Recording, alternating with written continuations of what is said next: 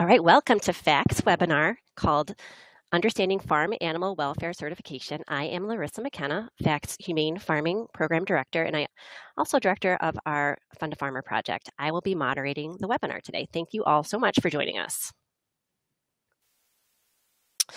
So just a few introductions before we launch into the presentation. Food Animal Concerns Trust, or FACT, is a national nonprofit organization.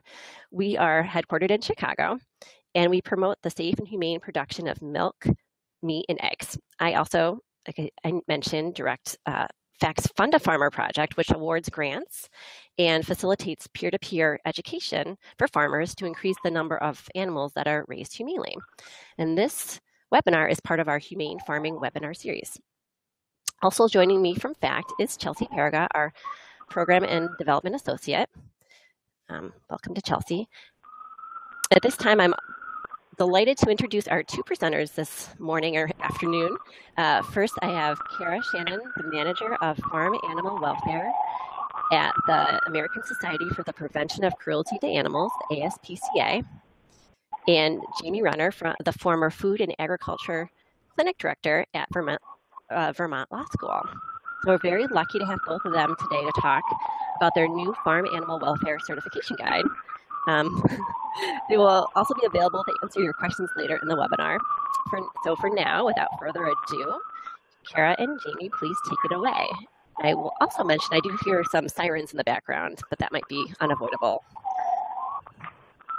Yeah, that's me. Sorry. Unavoidable. New York City. Yeah. Thank you for that intro, though, Larissa.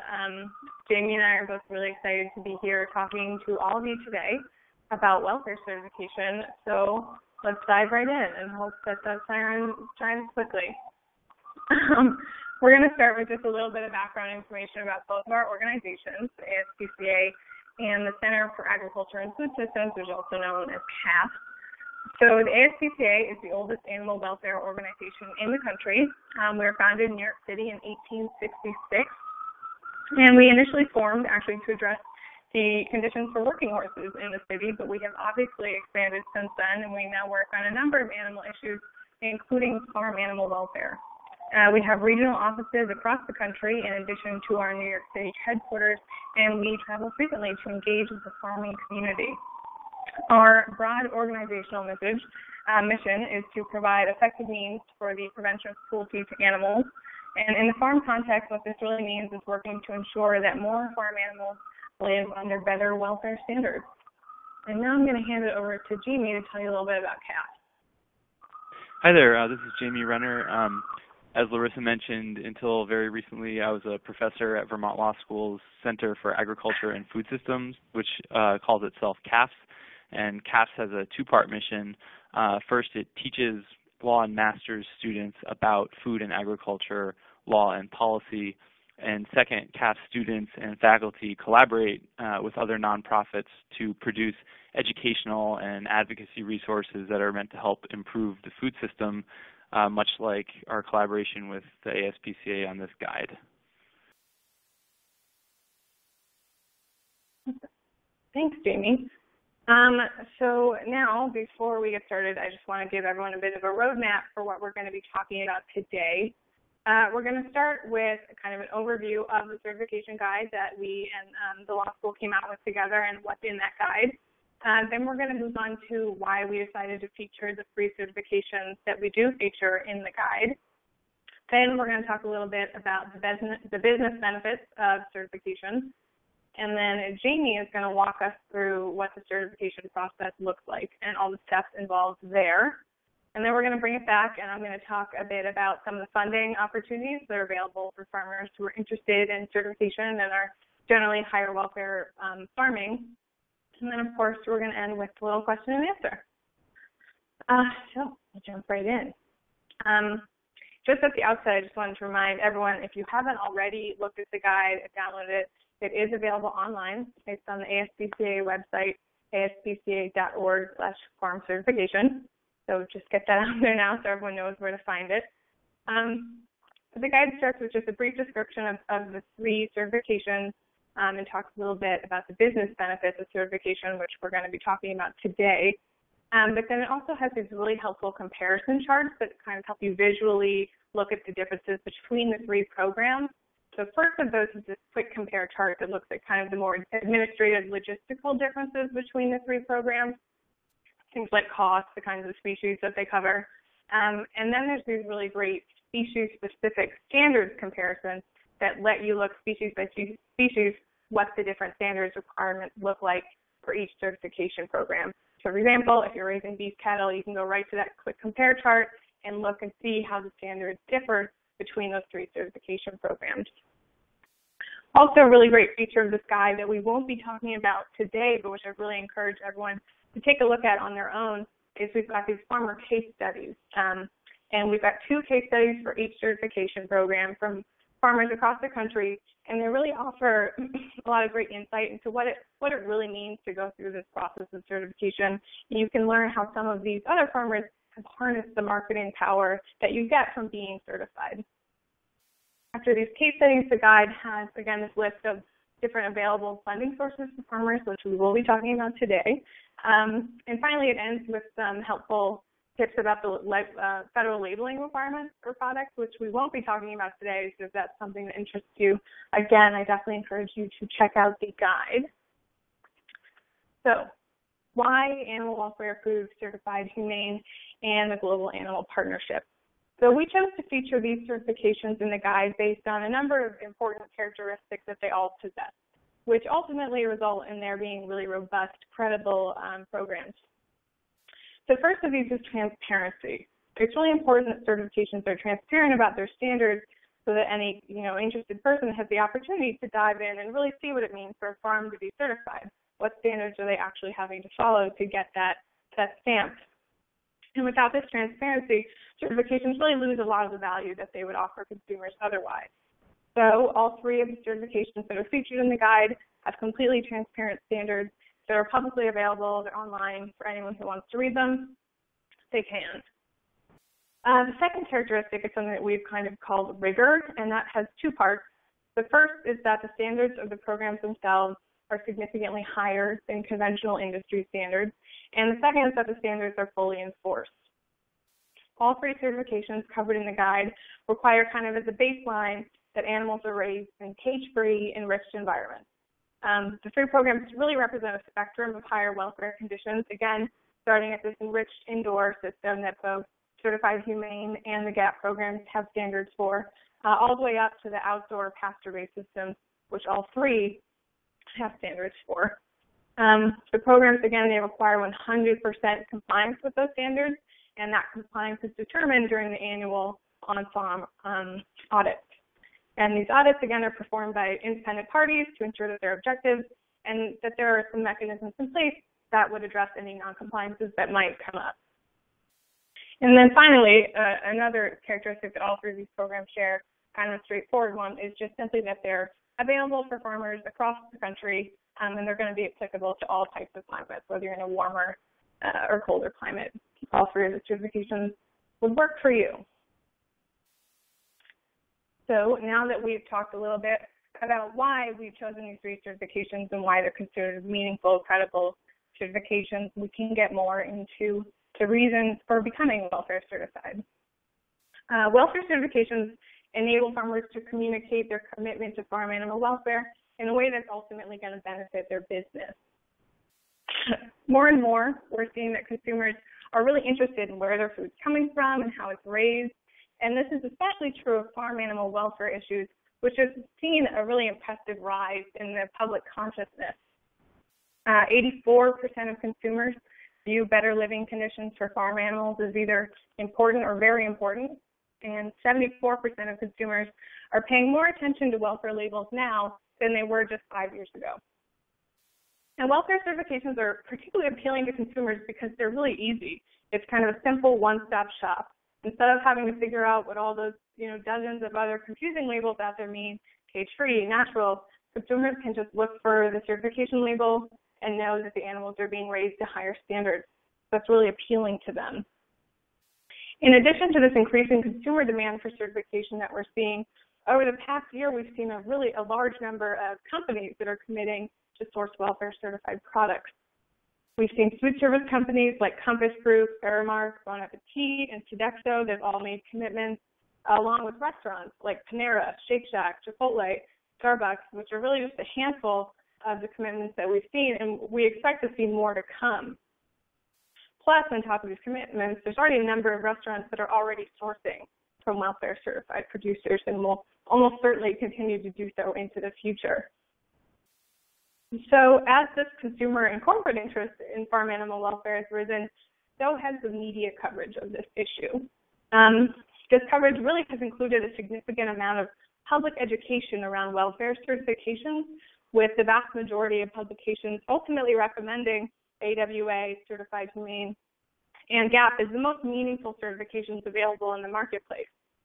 In fact, just this week, the New York Times released an article entitled "What to Make of Those Animal Welfare Labels on Meat and Eggs" that explicitly referenced all three certifications, detailing what really makes them stand out from the pack.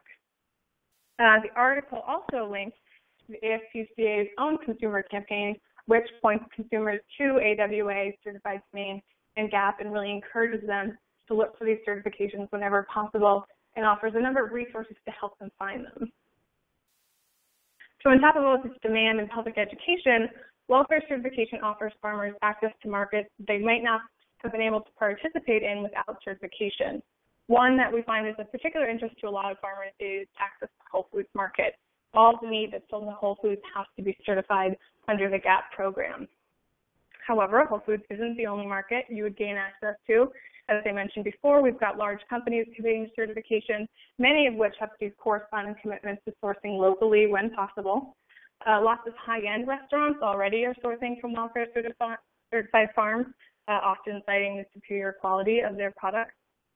And additionally, more and more school districts and cities, which we like to call kind of super consumers who are really obviously buying a lot of food, are committing to a program called the Good Food Purchasing Program, which requires a certain percentage of all food purchases to come from welfare-certified farms. Plus, welfare-certified farmers have access to this growing base of conscious consumers who are proactively seeking out and really willing to pay more for welfare-certified products.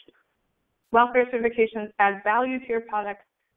We've seen certified farmers earning double-digit premiums, which again is really well explained in our case studies, and I recommend you take a look. But now that we've talked a bit about kind of the whys of certification, I'm going to turn it over to Jamie to cover more of the hows and talk us through the certification process. Thanks, Kara. So this is Jamie again, and I'm going to talk through what the certification process actually looks like. And I'm not going to focus on any one program in particular. Instead, because the major steps of each of these program certification processes are actually similar, I'm going to describe each of those steps in fairly general terms, and I encourage you to go to the guide to understand the details or nuances of each individual program's process. So in terms of the major steps of getting certified, they're listed out on your screen now, and I'll sort of read through them and then explain each one. So first, obviously, and this is part of what you're doing now, I suspect, you do your homework to figure out, whether a welfare certification program is right for you and which program is right for you. Once you make that determination, if you want to move forward, you submit a written application to one of the programs. As a next step, the program, or in the case of GAP, an outside auditing company, conducts an audit or inspection of your farm. And then if you meet the program's requirements, you get program certification. And along with certification come rights to use that program's labels and logos in your marketing, and depending on the program, varying levels of marketing support. And then finally, as Kara will discuss, you have to take periodic steps to maintain your certification. So in terms of doing your homework, we recommend that you basically start by looking into each certification program to, again, see which of these, if any, are a good fit for you. And primary consideration is, who are you? Are you a farm? Are you a producer group or part of a producer group? Are you a marketing group or a retailer? does the program cover the kind of entity that you are? And put another way, are you eligible or the right party to be pursuing certification? Another huge consideration for you is what species do the programs cover? For example, American Welfare Approved, which I'll just refer to as AWA, covers ducks and geese, and the other programs do not. Likewise, only AWA and Certified Humane cover dairy cattle and dairy goats. GAP does not. Another consideration is cost. So, for example, AWA is free. Certified Humane has an application fee, an audit fee, and a certification fee that's based on the amount of product processed or the amount of animal products sold. GAP, on the other hand, has no application fee or certification fee, but has audit fees that range in amounts from those of Certified Humane. And GAP also charges by the case for retail-ready products that contain GAP-certified meat ingredients. So another main consideration, are what are the program standards, obviously? Are the standards workable for your business? What are the program's record-keeping requirements? Can you afford to physically, if necessary, retrofit any aspects of your farm to meet program standards? Another factor might be, what do the programs offer in terms of market access and technical support? And these are two different issues. First, what markets are you producing and selling within, and will this particular certification help you distinguish yourself in that market? And then secondly, what actual technical marketing support or marketing materials will the program provide you? So in the big picture, there are many factors to consider, obviously, and one of the main purposes of this guide is to really help you see what some of those major factors are and think through them. And as Kara mentioned, we do this in a quick way in an overview chart on page 7, and you're looking at part of that right now. We do it in a slightly more detailed way with charts that compare program standards across species, as Kara mentioned. And then in the guide, we give an in-depth overview of each of the programs, and as Kara mentioned, case studies where you're really hearing from farmers who are participating in the programs about their experiences doing that. And at the end of the guide, if you determine that you're interested in learning more about one program or another, we direct you to the program's own resources, so the program's own policy manuals, the program's contact information, so that you can get all the details you need and so that you have an avenue for asking all of your questions. And all that said, I just want to step back for a second and say that many of the farmers who I spoke with in developing the case studies for this guide mentioned that when they first encountered all of the program rules and standards, whatever the program was, they felt really overwhelmed. There were just, many pages of standards and maybe record-keeping requirements that would be new to them. But at the end of the day, those farmers obviously found it worth it and reported that the programs were generally really supportive of them and answering their questions about program requirements, and not just when they were first applying to the programs, but after being certified as well. So, excuse me, this is all just to say, when you're looking into these programs and get into the weeds, expect that you might feel a little bit overwhelmed when first reviewing how the program works and what it requires. And our recommendation is just that you settle into your favorite reading spot and start with our guide. And then, as I mentioned, if a program interests you, follow the links in the guide to those program resources to get more in-depth coverage on species-specific program standards. So after you've done your homework, and obviously a big chunk of your homework is looking at bottom lines and making business determinations, and you apply. And so if you determine that a program is right for you, generally all of the programs require a written application that you can submit in hard copy or online. And the applications generally ask you questions about your farm, your animals, your production systems, and we cover applications in more detail in the guide. I just want to note two things about them here. First, each program has a confidentiality policy so that the information you provide to the program is generally kept between you and the program. And the second thing I'll note is that some programs have application fees and some don't. So next, after the program reviews your application, the program contacts you to schedule an audit. And I want to pause here to acknowledge that, to me anyway, audit is generally a scary word. When I hear audit, I think IRS. I think of a process that's meant to catch you lying and penalize you with criminal or monetary sanctions. So I would encourage you to think of welfare certification audits as a slightly different breed. The point of these audits, which Certified Humane calls inspections, is just to confirm that your farm meets the program standards and to identify where it doesn't so that you know what you need to change in order to receive or maintain certification. And the farmers we spoke with who participated in these programs identified audits as being fairly painless procedures, and said that they'd often have little things wrong here and there in terms of not meeting standards, but that they felt supported by the programs and understanding how to fix those things.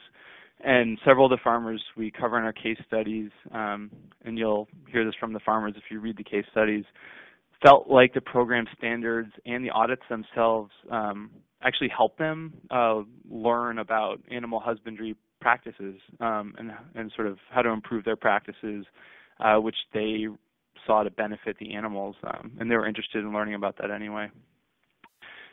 So what does an inspection process or audit actually look like? So generally speaking, for each program, a person from the program, or in GAP's case, a person from an independent audit company visits your farm.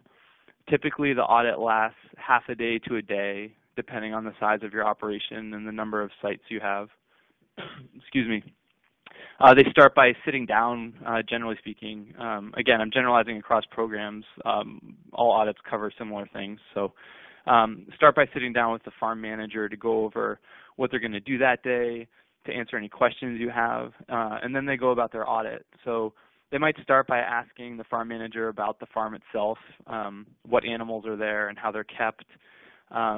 And at some point after sort of collecting orally high-level information about the operations, they'll review documents that are relevant to their standards, like documents reflecting where the animals came from, what they're fed, documents reflecting their medical treatment. And inside the guide for each program, we offer a little bit more information about the kinds of records or documents that auditors are interested in looking at. And just as a side note, some farmers reported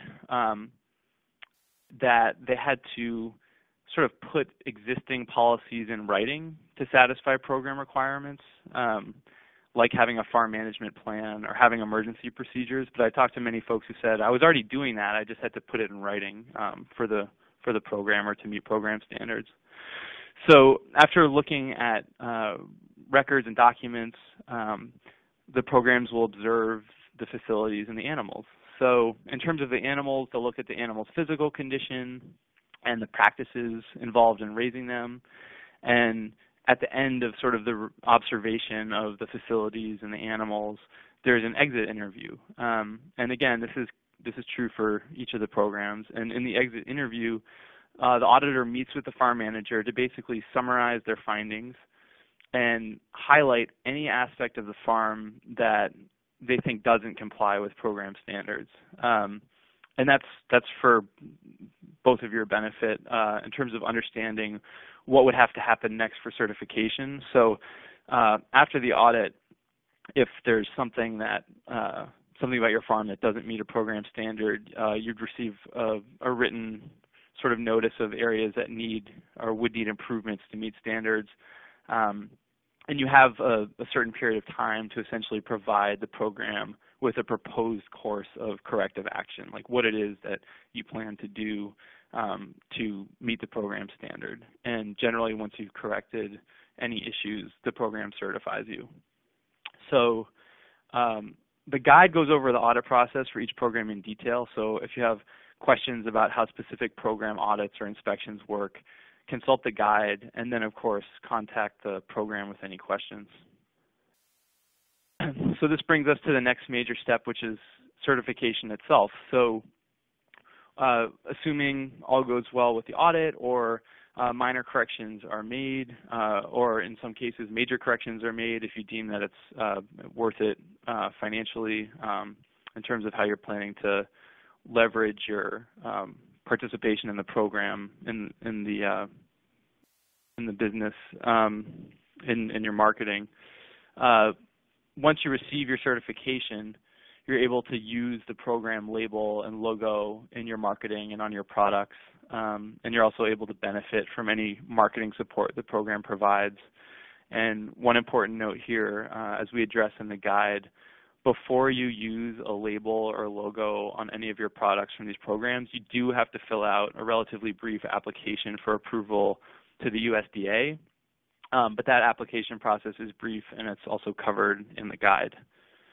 So that's certification in a nutshell, and I'm going to turn it back to Kara to talk about requirements to maintain certification, and then after that she'll shift gears and talk about funding opportunities in terms of getting funding to support your efforts to meet program standards. Thanks, Jamie. So this last step is really pretty simple and straightforward. It's really simple things like making sure that you're staying on top of all of these record-keeping requirements that Jamie was referencing throughout the year, staying on top of that paperwork so it's not kind of a scramble at the end of the year that's just going to make it more difficult. And also, of course, that on a yearly basis you're complying with the annual audit and all of those requirements. But it's also important to keep in mind that you need to be reporting any kind of substantive changes that occur on your farm. You need to report those to the program. And examples of this kind of change might be something like changing the type or amount of the certified products that you're offering, or if you've made some significant changes to either your management or organizational structure, you'd want to report that. And then, of course, the more obvious changes should also be reported. If you stop raising a particular type of animal, you're going to want to let the certification know. But maybe most importantly is really that farmers should take advantage of all the marketing and technical assistance that's offered by the certification program that they've chosen. You'll see on this slide here, we pulled out from the guide, the section on the marketing support that AWA provides, and each program really offers a variety of it. But again, there's all kinds of things. AWA has a guide to how to market your products using social media. A lot of them offer promotional materials if you want to hand out to your customers, or if you're going to conferences, you want to bring it to people know, anything like that. And also a lot of them offer technical advice. So if you're ever having any kind of issue on your farm, they can help you figure that out. Truly, at the end of the day, the certification programs want you and your farm to succeed. So it makes just sense to utilize all of their resources to help you do that. So finally, we're going to switch gears here and talk about funding opportunities for farmers. The certification guide goes through and identifies some examples of funding from a variety of different sources. That includes from companies, from nonprofits, and also from federal and state programs. So downstream subsidies refer to the money that can be filtered down to farmers from producers or marketers that are buying their products. These buyers are often willing to subsidize the cost of becoming certified, since they're the ones who are going to be selling your value-added product. One of our GAP case studies, actually a cattle rancher in Maine, provides a really great example of how this type of funding can be worked out. There's also a few I'll just add to that. Yeah, go ahead, Jamie. Sorry, Kara, can I just jump in? Yeah, I just want to add that another one of the case studies on Mary's Chicken provides an example of a case where a farm paid not just for the certification of its supplier farms, but also on-farm physical retrofits that those supplier farms had to undertake to conform with program standards. And then it was in the business benefit of Mary's Chicken to make sure that its supplier farms conformed with program standards, which was required by broader program, which was a program standard in and of itself, that the supplier farms meet program standards. So anyway, there's opportunity not just to get certification costs covered, but depending on the supply chain that you're a part of or potentially a part of, also actually costs of making on-farm changes to meet program requirements. Yeah, thanks for that, Jamie. It's definitely important. Again, there's kind of this basically a trickle down that can happen and can be really helpful for farmers. So that's something to look into if you're considering getting certified and are in some kind of, train with either a marketer or another producer group. So there's also, moving on, a few nonprofit organizations that offer funding to farms. FACT is the most obvious of these. And they offer a grant that's specifically now for farmers who are looking to become welfare certified. However, there aren't a lot of nonprofit organizations that are granting specifically to higher welfare farmers, which is why we also made a point to identify different federal and state grant programs that are available. So these government programs aren't aimed specifically at higher welfare certified farmers, but they offer support in other ways that are likely applicable. So a great example of this is the Federal Value-Added Grants Program. This program offers grant money to producers that are looking to expand the market for their value-added products. And in the past, they've given money to welfare certified farms. So that's a really great option. And there's actually a lot of state grant programs that will match a portion of a federal grant that you've received. So these value-added grants are a really great place to start, looking for, and sometimes, major funding up to $250,000 for farms. So that's a lot of money. And again, especially if you can get a federal grant and combine it with a state matching grant, that's a really great option for farmers.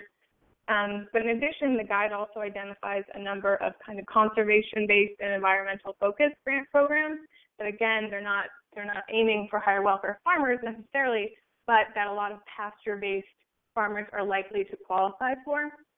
And these are generally focusing on conservation systems and improvements to water and soil and land quality, as well as different waste management techniques. So again, even though they're not necessarily directly on topic, they're definitely worth looking into because you might qualify anyways. And in general, I really encourage everyone to peruse kind of their own State Department of Agriculture's website and take a look at the programs that they offer for farmers. What we've identified in the guide isn't an exhaustive list. It's not all 50 states or anything, but it really provides a good example of programs that exist in some states, and it's worth taking a look at those before looking at your own grants and seeing if any are similar, because again, that'll be a really great place to start and look at and consider applying to those. And then of course, everyone should consider applying for a grant from FACT. So with that, actually we've made it through all of the information. Thanks to everyone who gave up their lunch break to join us on this webinar. We hope that you've learned a lot about welfare certification, and a big thanks to FACT for hosting. Again, the guide's available online at that link, which I saw has also been shared in the chat box. And with that, I think we'll turn to questions. Yeah, thank you, Kara and Jamie. This is Larissa again. Thank you for that fantastic presentation. You guys really shared a wealth of information, and I think it was really clear and really helpful. And we are going to get to questions in just 1 minute, but I wanted to do one last poll. Let's see if I can find where I'm to see how folks are feeling after the webinar. And just know, let's see, that we do not know what your individual answers are. So please let us know after the certification, learning more about certification options. Are you more likely to pursue certification, perhaps the same, or less likely? Again, we just have a composite kind of percentile that we know. We don't know what individuals vote. Give it another minute or so. The votes are rolling in.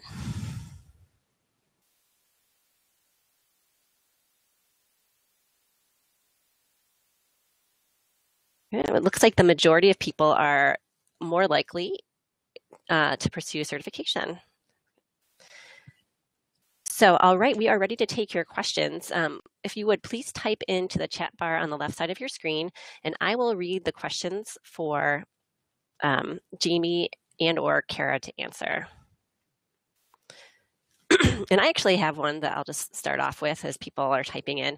I noticed on one of the charts, this might not be a question, but more of an observation, but when we were talking about costs, that if a farm were to pass the AWA audit, that you can also apply it for certified humane, and that was something I wasn't aware of. Is there anything else to add about that little tidbit, Kara or Jamie?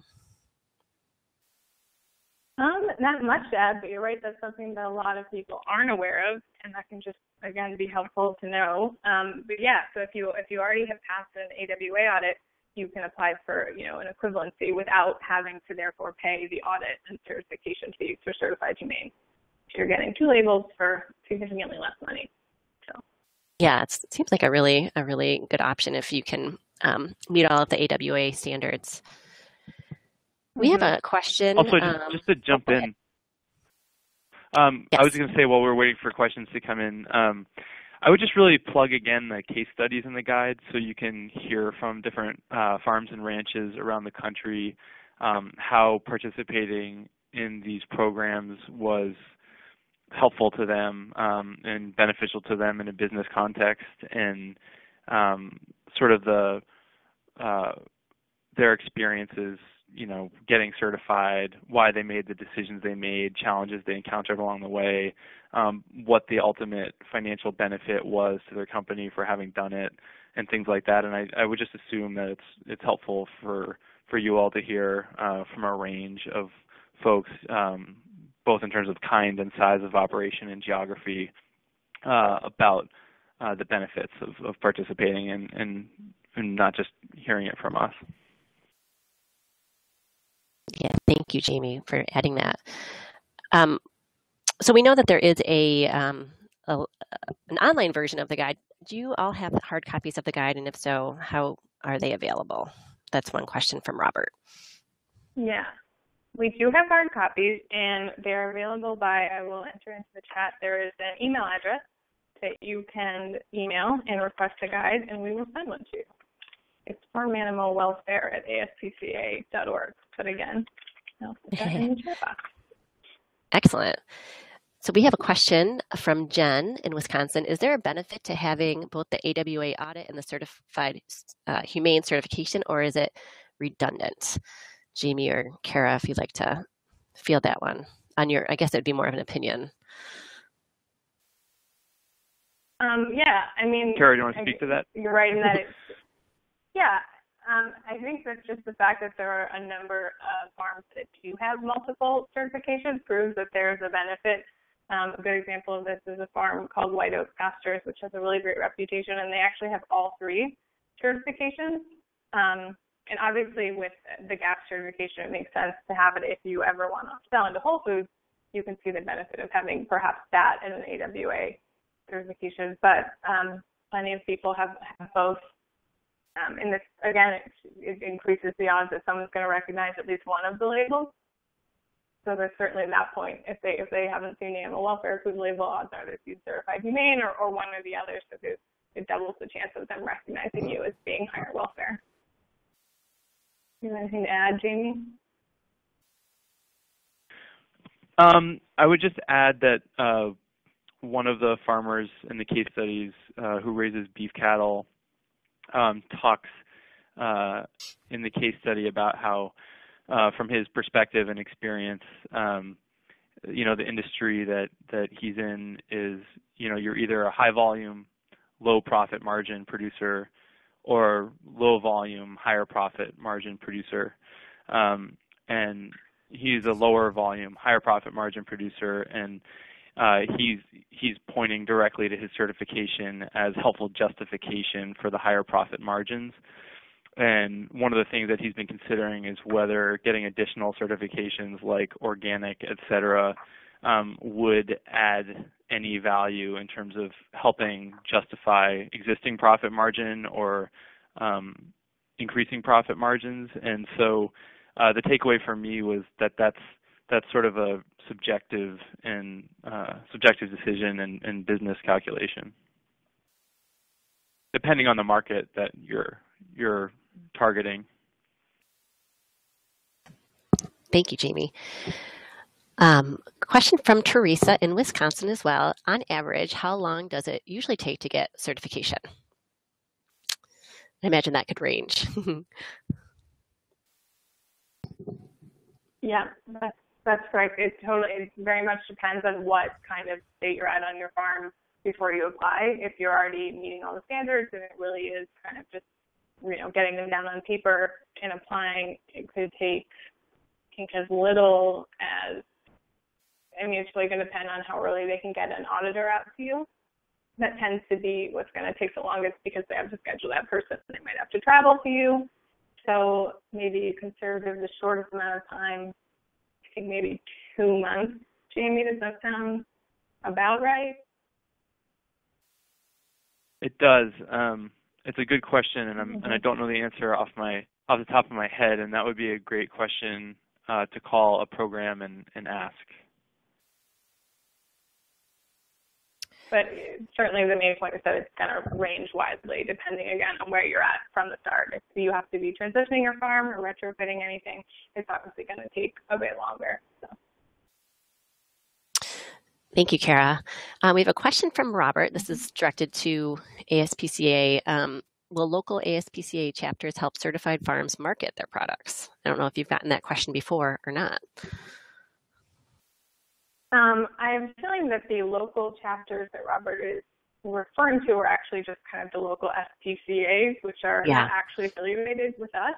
But at a national level, I can just speak to that the ASPCA does a huge amount of marketing for certified farmers. Again, I spoke to our consumer education campaign that we do. So we have all kinds of resources for consumers, and we encourage them to pledge to, look for certified products and only buy them, if possible. And part of those resources includes a state-by-state list of all the welfare certified farms. So for people, particularly who are looking to, directly buy from the farmer, they can go to our website, click whichever state they live in, and then all those farms will be listed there. So that's a pretty helpful form of marketing, I would say. And also just to point out that the ASPCA has 2.5 million members, so our reach is pretty expansive. Excellent. Question from Megan in New York City. She says, I work for a meat distributor who is now requiring AWA and certified humane certification for beef, pork, and lamb farmers. What are additional considerations we must take in the certification process or on the USDA FSIS label approval process? Jamie or Kara? I know that there sure, was I have a general response. If you have a specific response, go ahead. No, go for it, Jamie. I was just going to say it's a great question. Without knowing more about what you're doing and whether you're pursuing certifications on behalf of those farms or whether the farm's already certified, and whether you're pursuing the label approval process or the farms have already pursued it, I suppose the outcome is different, but I would just point you to contacting the programs yourself with that exact question to sort of explain the business structure and how it's working and whether there are additional considerations based on how it is that you're operating and what it is that you're trying to achieve.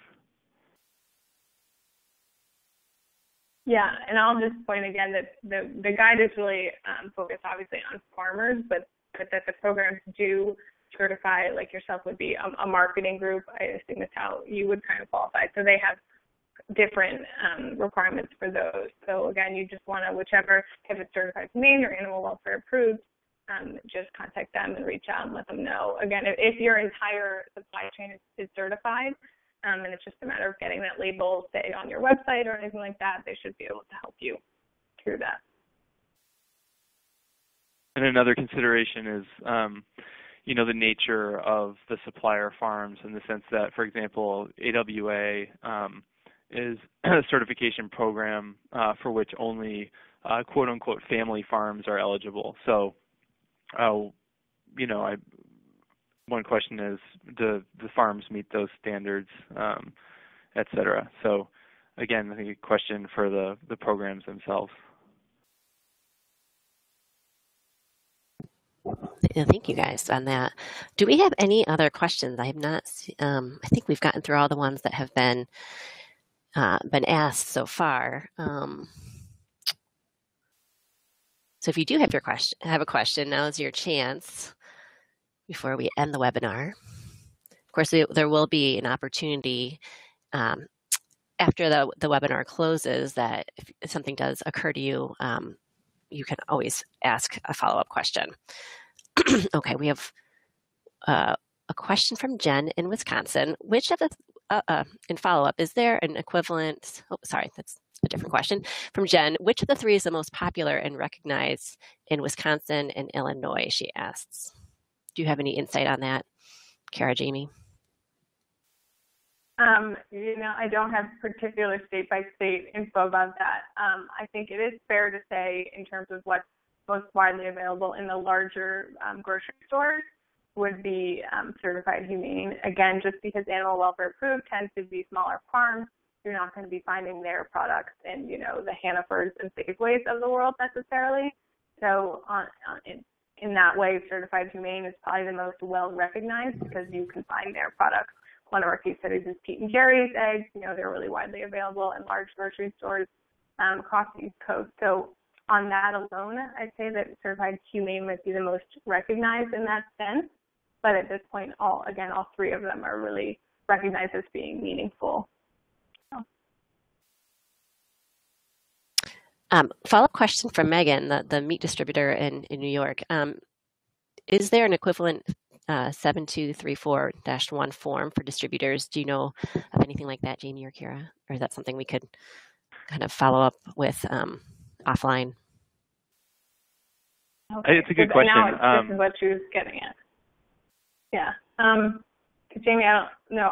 For me personally, the 72341 form is specifically, again, for FSIS, covers the labeling of meat products. So I think as a distributor, you wouldn't fall into that kind of oversight. It would actually be a marketing oversight, which wouldn't even be that department. So I don't think that there is an equivalent form through the FSIS, at least. Would you agree, Jamie? And I would only add to that you could contact the U.S. Department of Agriculture's Food Safety and Inspection Service to confirm that. Mm-hmm. Yeah, which if you download the guide, we have links to all that's linked in the guide, so we'll take you right there. Question about FACTS grants. I'll talk to you just briefly. Can you be considered for a FACT grant, a grant from FACT, while transitioning your farm to meet AWA requirements? And I will say that every year we kind of tweak the guidelines on who's eligible and who's not. But yes, in the past, that is absolutely an appropriate kind of project, especially if you're applying for a certification grant and your project is, intent is to help you with that certification. We wouldn't expect you to be certified ahead of time. Question about the webinar. This recording will be available. The actual, audio and visual, I will be sending out a link and also a link to the slides themselves. And I will also send a link to the guide so that you can download that if you'd like. I think it would probably be by tomorrow. Usually it takes a little while to process the recordings, but I will definitely be sharing that soon. Any other questions at this point? Yeah, it's been lovely to have everyone with us today. I should also note that I'm going to archive this webinar on our website, so you'll be able to access it at any point and share it with others. And if you would be so kind, if you would please take a few minutes after this webinar closes to complete a survey. It's just a couple questions. You can also sign up to receive Fund a Farmer email updates so that you will learn about future webinars, scholarship, and grant opportunities. We do have a whole bunch of webinars coming up in February and in March, kind of the winter season. If you can't get to any conferences, then please join us for a webinar or one, two, or all of them. A sincere thank you again to Kara and Jamie for your excellent presentation and taking the time to answer all these questions. And I hope everyone enjoys the rest of your day. Take care, everyone. Bye-bye.